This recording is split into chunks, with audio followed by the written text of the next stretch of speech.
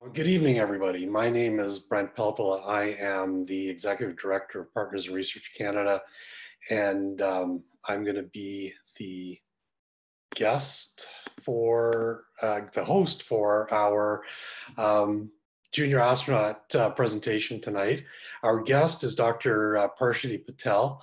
Dr. Patel is the Educational and Outreach Communications Specialist with the Institute for Earth and Space Exploration, in addition to her role as adjunct research professor in the Faculty of Education at Western University. So I'm going to turn over the presentation to Dr. Patel, and we're going to go from there. Welcome to our presentation. Hi, everyone. I'm really excited to be here today talking about the Junior Astronaut Initiative.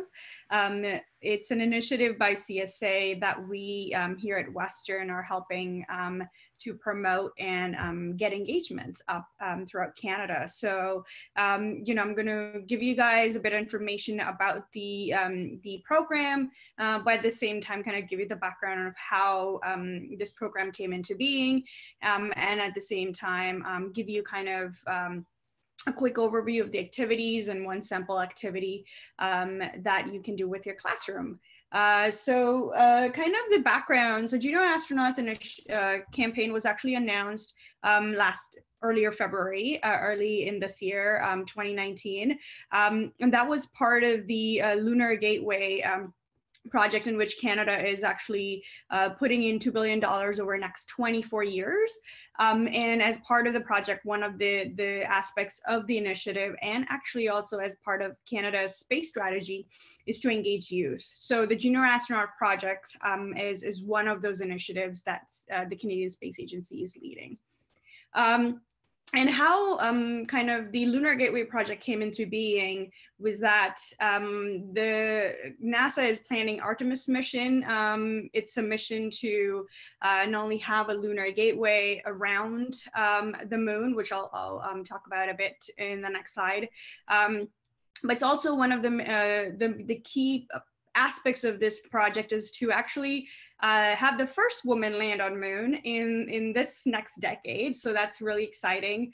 And the fact that we're now going back to the moon, it's going to help us to get to Mars. And so this is kind of a pit stop, which we're going to be doing in our long-term goal. However, there are a lot of things that we can learn and test when we are on the Lunar Gateway at the moon. So what is the Lunar Gateway? So it's a miniature version of the International Space Station, which we currently have orbiting Earth. And by miniature, I mean, I don't mean like a very, very small. It's slightly smaller than the International Space Station.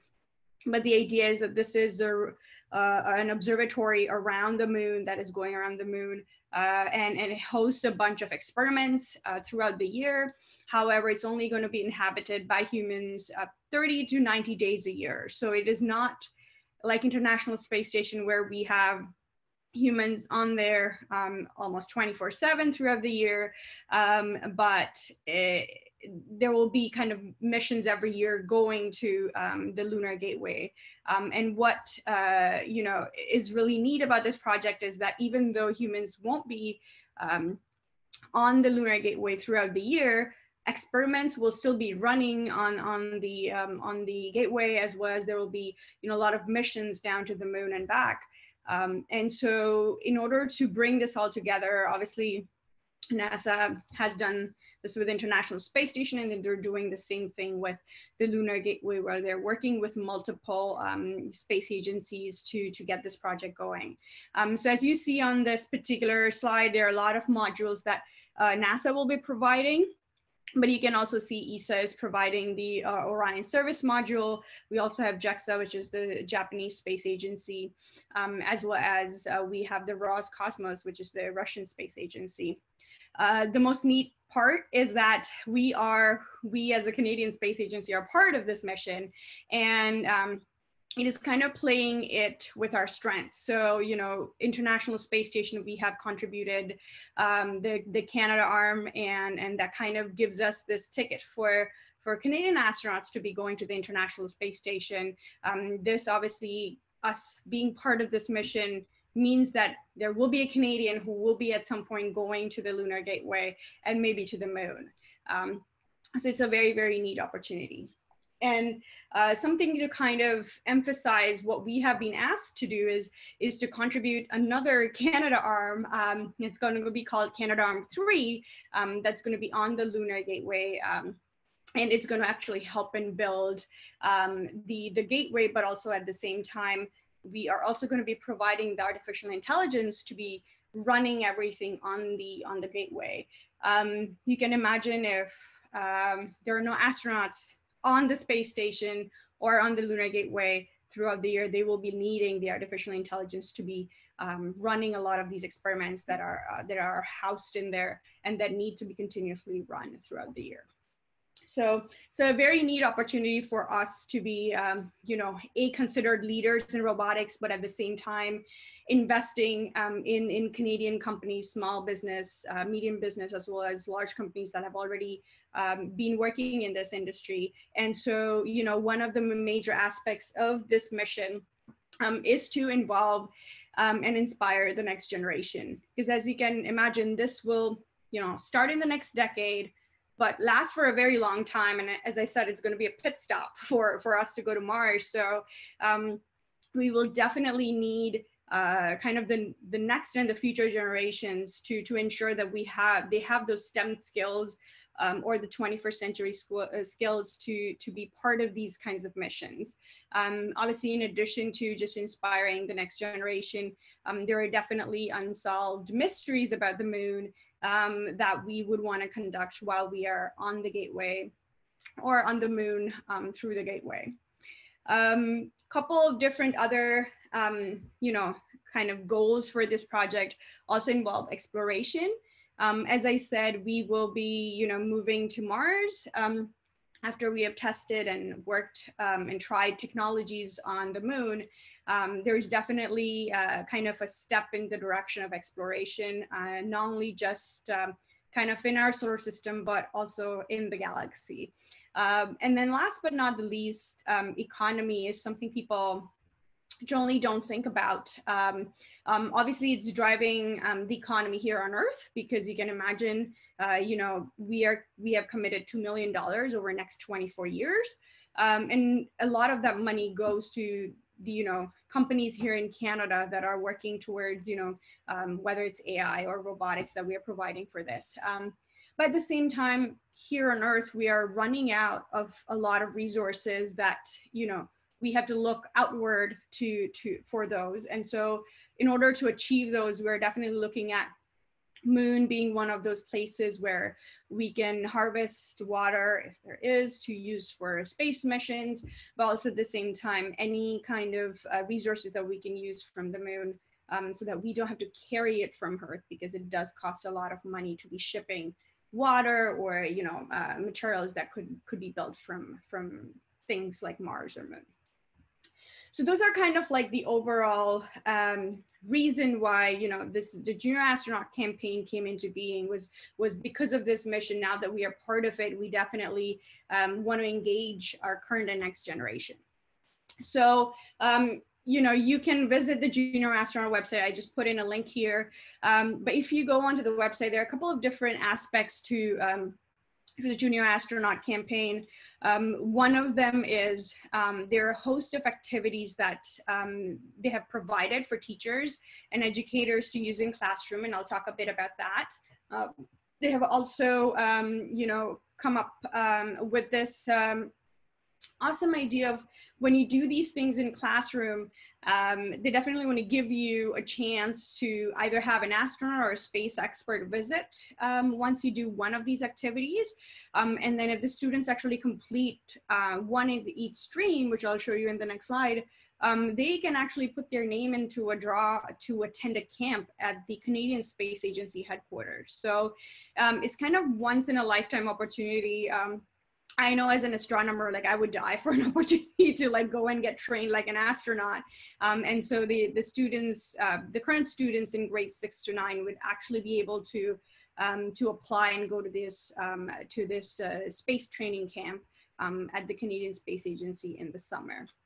So let me kind of show you what kind of streams are available and how you can actually register, because it's free for anyone to do it. So they have based their activities on what they look or get the astronauts trained in. So obviously, in addition to having a background in science and technology, they definitely look for someone who is great at teamwork as well as communications. And then they obviously get trained in kind of the fitness and nutrition part of their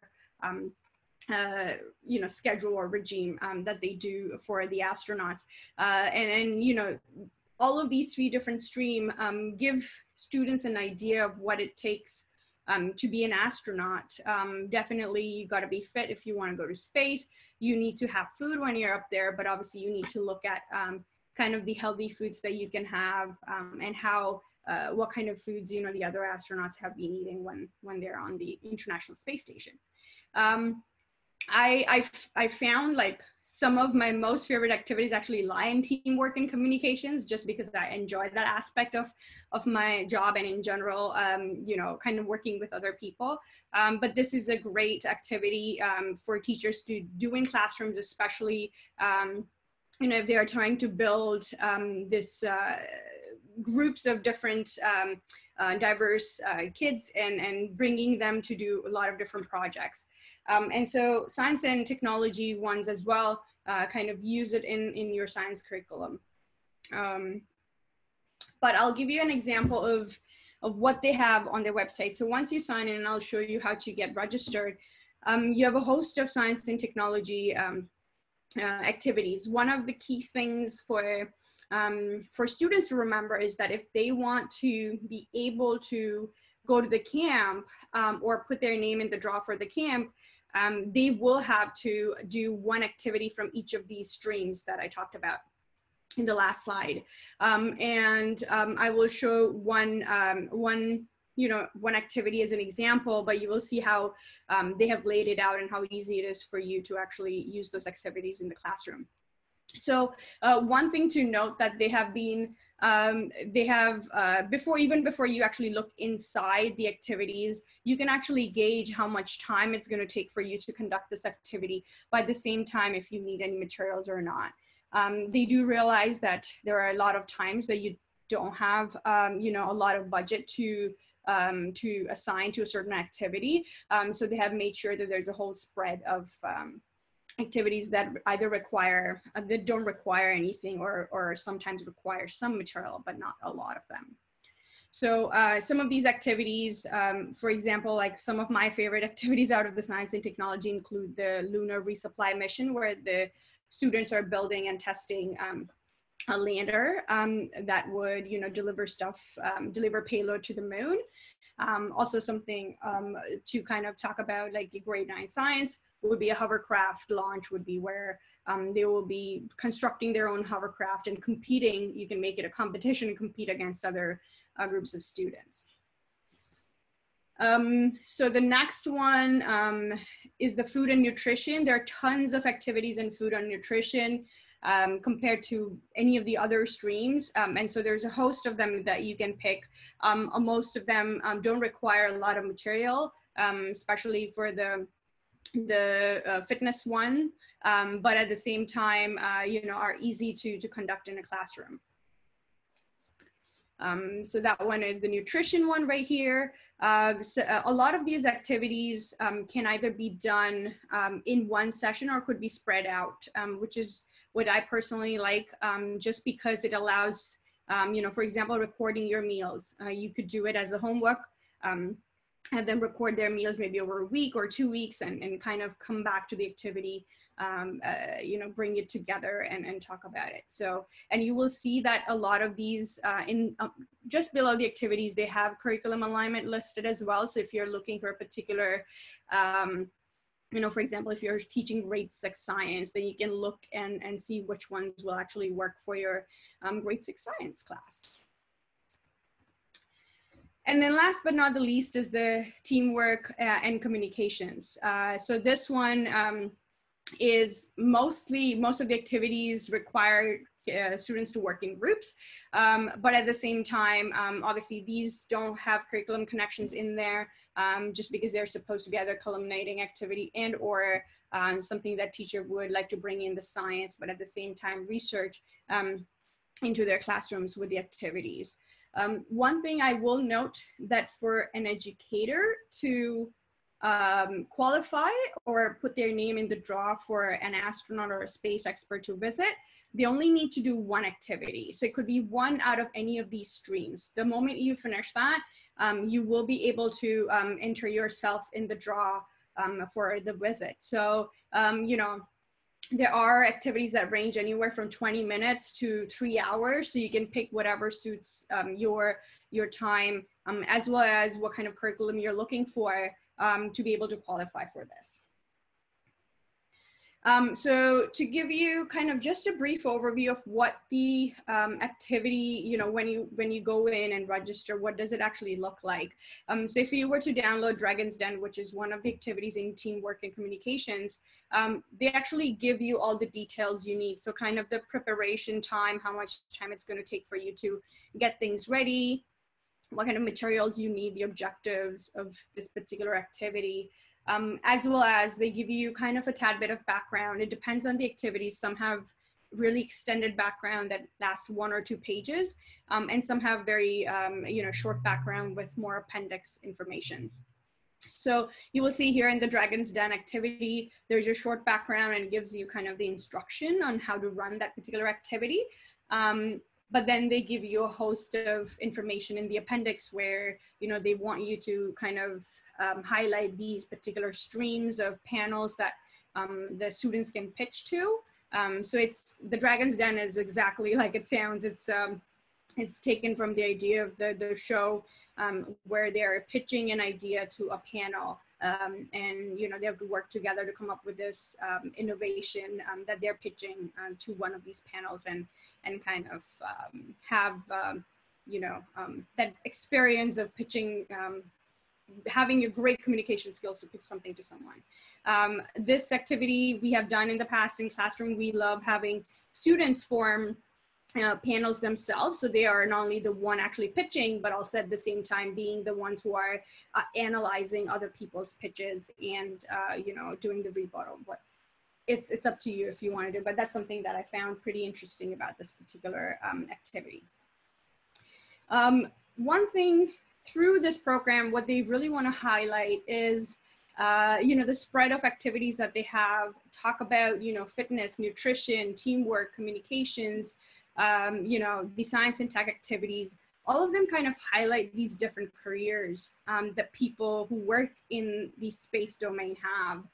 So for example, I'm personally, you know, I'm an astronomer and astrophysicist by training, but we work with people who are mathematicians, who are, you know, in geology, who are in biology, but at the same time, a professional medical doctor. So, you know, there are a host of these careers that they want to promote to make sure that they know that when there's an astronaut up in space, it's not one person. There are hundreds of people working on Earth behind that one astronaut that you are seeing who's doing experiments. There's someone here responsible for their food. There's someone who's responsible for the schedule, for the science experiments they are conducting, et cetera, et cetera. So they want to ensure that that students are aware of these different careers that they could have and still be part of this space industry and space field. So in terms of registering, so you can register it for free. So if you go to their website, you will see right on the top this really yellow bright bar where you can click and register. I have personally done it, and you know, it's a very simple form with just the normal questions, name, kind of the school, a lot of organizations that aren't just schools can also be part of this. So you could have a group of amateur, you know, your student club can be part of it. Amateur astronomers club can be part of it. So, you know, based on your organizations, you can list that. And it's a very, very short form to fill it out. They do require up to 24 hours to get approved, because there is a person behind the scenes who is actually approving each of these as they come in. So it may take you around 12 to 24 hours in order to get the approval once you have submitted the registration. But once you do have access to all the activities. And also something I should mention is that they do, once you have access to the website, there is a map on the website where you can find other organizations in your community or surrounding communities that are doing the same astronaut campaign. And the reason why they have that is because, let's say you as an educator are just doing one activity in classroom and you don't plan to do any more, but students want to do more so that they can get those 3 activities to be able to put their name in the draw. Then they can go to the website, they can look at what other places in their area is actually doing some of these activities like fitness and nutrition and let's say teamwork and communication. They can go to those events and still get the certificate of having done. One of the other things which I was noticing today when I was up there is that when you go to the website and, use one of the activities, you can come back and, say you have completed it, and you can download a certificate that you can hand to each of your students who have completed it. So when they are putting in their name for the draw for the camp, all they need is that certificate from you that they have completed that activity. So that's the neat part. And I'll give you like a quick rundown of one of the activities that we conduct here on site here in London with a lot of classrooms, and it's called the Patch Maker Make Me a Patch. This is a very interesting STEAM activity because it involves arts. And I love having this activity as kind of a Kickstarter for the day if I'm doing an event. So each of the astronauts, not sure if you have noticed, when they're wearing their blue suit, they actually have on the left arm, they have an astronaut patch. So this is a patch that the astronaut themselves have designed. This particular patch kind of encompasses everything that particular astronaut wants to convey in their patch for their particular mission. And so there are 2 different kinds of patches. There's the astronaut patch and a mission patch, and I'll show you what a mission patch looks like. But in this particular activity, we ask the students to, put their name in there, put their space agency, like for example, the one that you see right here for David's patch, as well as a meaningful image. So, have them imagine that if they were going to the moon or exploring Mars or any part of the universe, use the meaningful things that they are going to be doing and use that to represent that in your patch. So for example, over here, we have the Junior Astronauts patch, and you can see it talks about planting Canada's flag on the moon, and you have a student who is the Canadian astronaut. And so that kind of emphasizes on the fact that we're a part of the Lunar Gateway. We're going to have a Canadian land on the moon soon. And so I'll give you a quick overview of David's patch. So in this particular patch, so David has used the compass rose right here and the North Star because he wants this particular patch to highlight how we are guided explorers. So we are exploring the universe, but we are guided by the North Star, which is what North Star does here on Earth. Then leading into this North Star are this trail of 4 colors, which are actually pillars of innovation, where red is kind of the energy and passion you need, orange is the creativity, white symbolizes science, and blue symbolizes international collaboration, which is what the International Space Station is part of. Obviously, he has Earth in the background because a lot of his mission to the International Space Station earlier this year looked back on Earth. So that's one of the aspects of his patch as well. The 4 stars here actually represent the hundreds of crew members or the members here on Earth that support the crew on the International Space Station, and kind of highlighting their contribution to this mission as well. So at this point, you know, I like to highlight other patches that the astronauts have made in the past, and you see, you know, Chris Hadfield's patch has a Canadarm, as well as Dave Williams' patch as well. They obviously both worked using Canadarm, so they kind of made sure that there was an emphasis of that. And this is very neat because, you know, they get to bring in their passion into this particular patch. So at this point, like, we would ask the students to make their own patch using these three and, you know, kind of let the creativity flow, but then have them put in groups to be able to make a mission patch. So a mission patch actually highlights all the 3 astronauts, or generally it's 3 or 4 astronauts that go up to the International Space Station. And their mission patch is something that they wear on their just below the waist, above the stomach, and in that it contains crew names, mission number, as well as a meaningful image of the mission. And as you see in the mission 58 that David was part of, that you know, again, has the North Star / compass rose, has the International Space Station, and the Earth as well.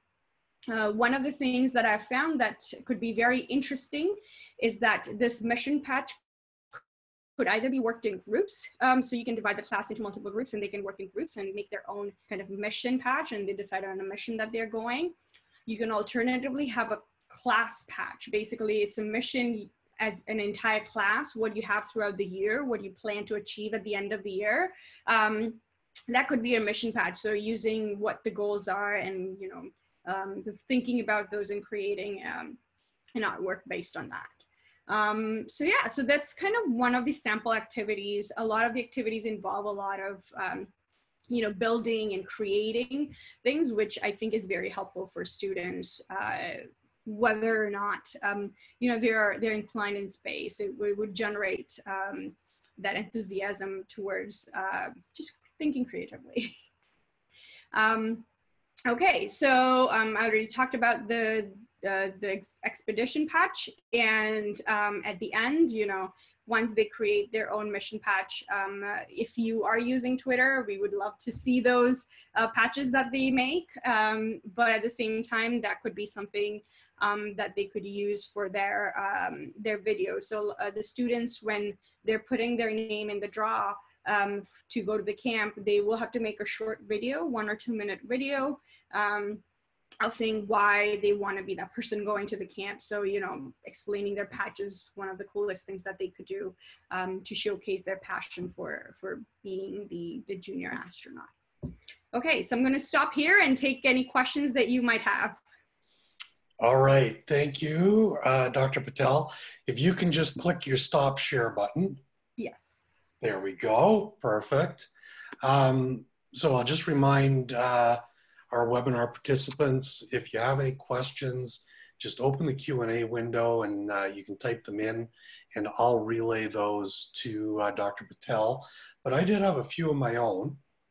The activities that you talked about, are they grade specific, or is there some direction about how to use them at different grade levels?